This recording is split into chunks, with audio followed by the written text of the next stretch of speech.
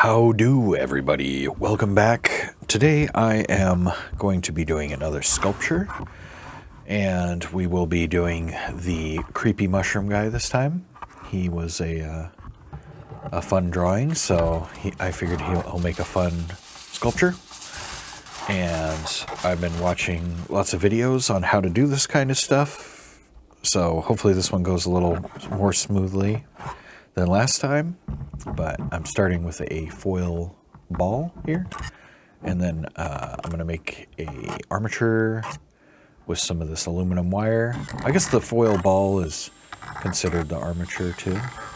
The whole thing is. But yeah, so I saw somebody doing this drill trick, and I had to try it out. It's a lot of fun. I don't know how much time it'll save you, but it's definitely fun. So, you know, that was fun.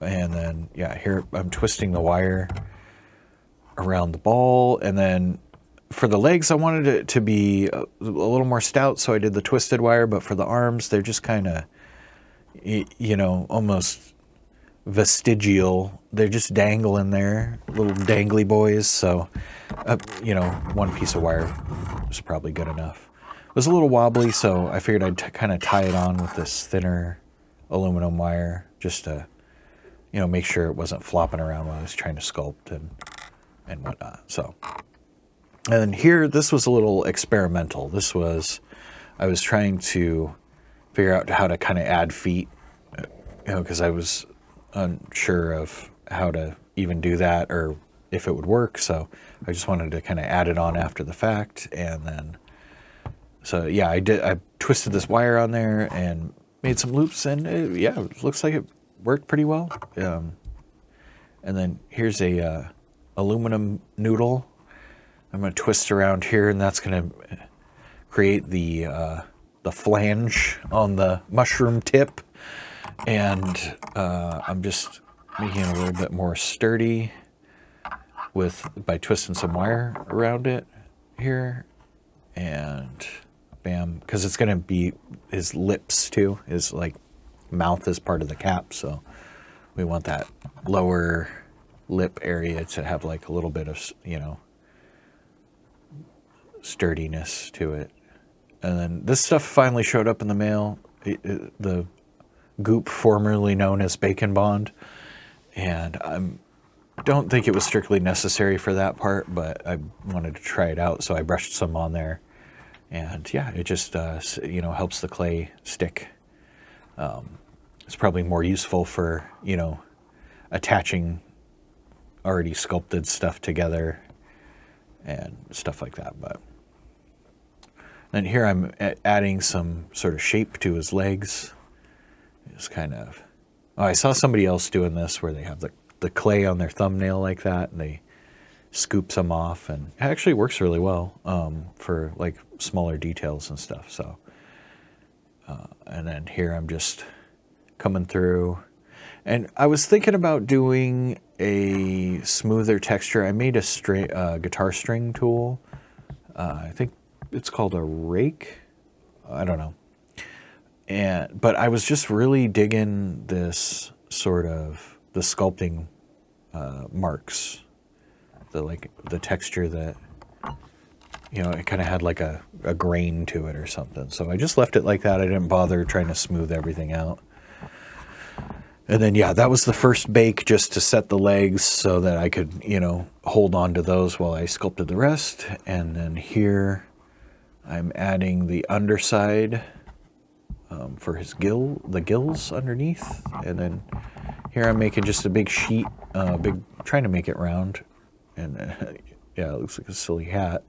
And just kind of, you know, popping that on his head.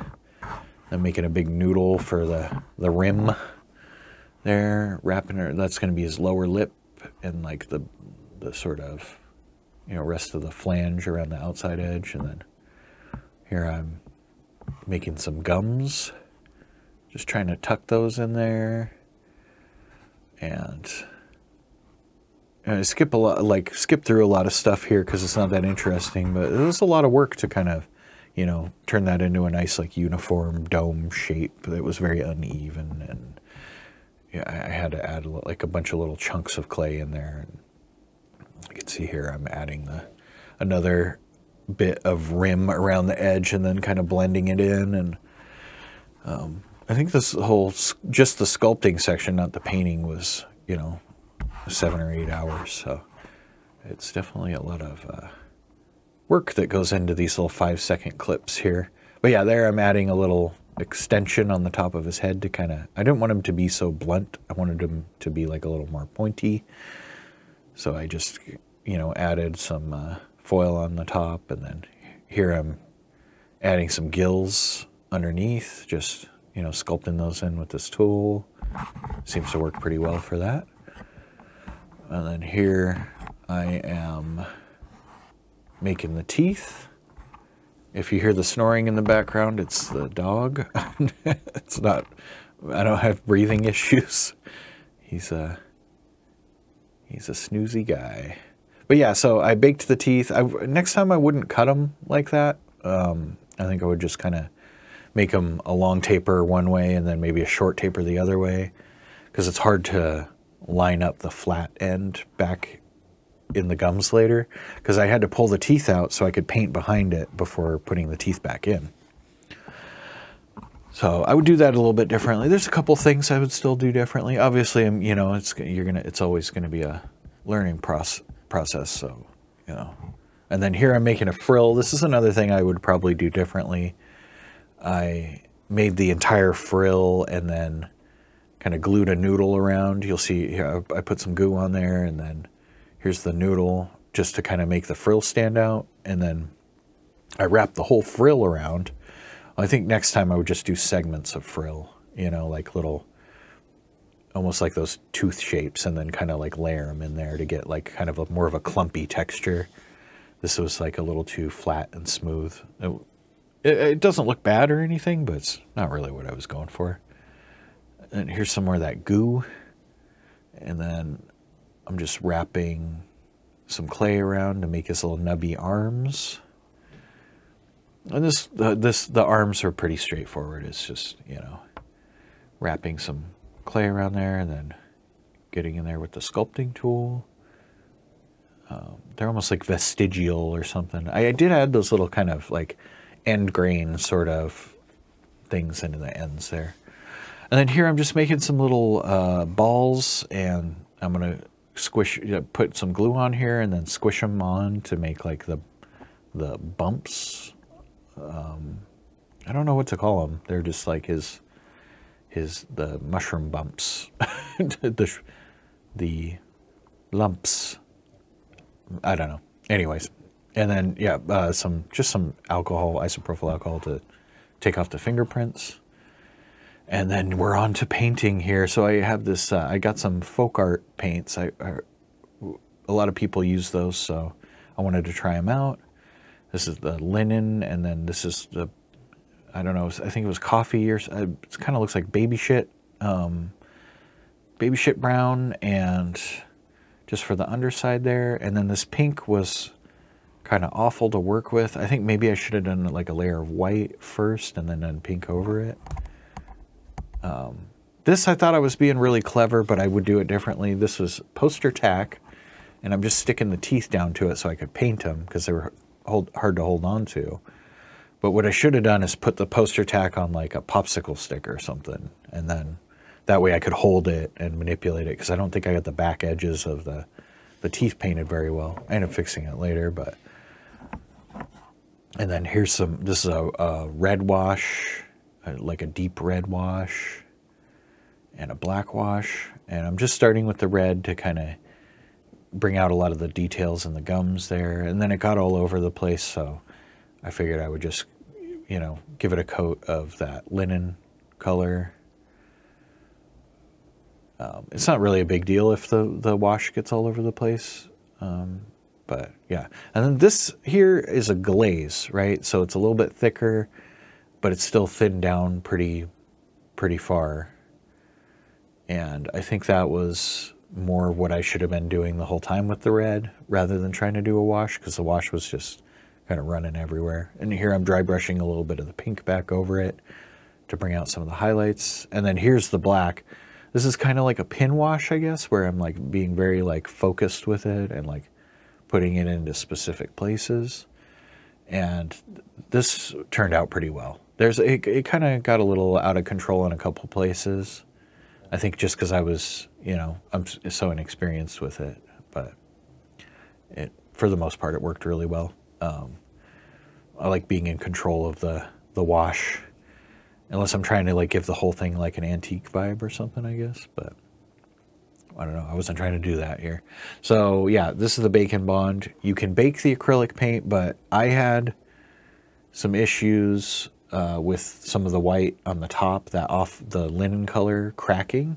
It wasn't a big deal because I just ended up painting over it. And then, yeah, once you bake it, it turns clear, so that's nice. It is a little weird to paint over it here, but I was just kind of, there's a couple little spots that got like a wash on them or something that I wanted to just clean up. Or maybe it's the parts that I didn't paint very well. I don't remember. But, and then this part, this is one of the things I would have done differently. I really like the way this black wash worked on the gills and the way it ends up looking here. And then I screw it all up by doing a bunch of dry brushing over top of it. And I think maybe just a little bit of dry brushing around the edge, or just being more conservative with the dry brushing would have been a good idea. But it doesn't end up looking terrible, but I really like the way it is now. And then I kind of overdo it a little bit later. And then, yeah, here I'm, you know, doing a little bit of washing and glazing and dry brushing to give the frill sort of, I wanted it to kind of be that dark red color. And then, yeah, so here I'm going over the creamy linen color with that red wash to kind of give it like a, I don't know, like a muscly, skinless sort of look. I wanted it to kind of have this like kind of creepy look underneath. And then I'll be painting color over this, but I didn't know how much of it I wanted to kind of look gory or whatever. So I just kind of did the whole thing. And then I did this is like an underpainting for the eyes here. I don't know if it was strictly necessary. Yeah, and then here's where I do the dry brush and kind of go overboard with it. It doesn't look terrible, but it looked better before, I think. So anyways, a little bit of black pin wash just to add some more contrast in the gummy gums there. And yeah, and then I'm on to the sort of the color. This one's called Dutch Aqua. It's a really nice, like, light kind of blue-green color. And I'm just kind of mostly dry brushing it over everything because it's going to be kind of kind of the underpainting for parts, under this color here. And then, yeah, I don't know what this one's called. It doesn't have a label. It showed up. It's one of the folk art colors. It's like a turquoise or a teal or something. But no label. And then I'm coming back with the Dutch Aqua. And at first I was trying that kind of stippled look on the dots there, but then I decided I wanted to, smooth them out here and just give them a nice clean edge. I think looked better. So I'm just going through and, fixing up the ones that were kind of just like dabbed on there. And yeah. And then, yeah, some more of this teal over the legs just to give it a, it's like a glaze or whatever to give it like a gradient down here. And I'm just like kind of thinning it out as I go along to kind of, to get that gradient. And then a little bit of dry brushing to bring back out some of those details up here. I think maybe doing some dry brushing on the cap would have been a good idea, but I decided to just kind of leave it there. I think it looks good. Anyways, before I show the glamour shots, a real quick thank you to my patrons on Patreon. If you're interested, there's a link in the description, and here's the finished piece.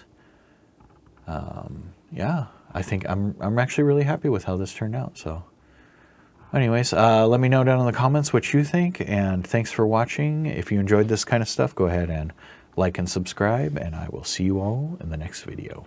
All right, bye now.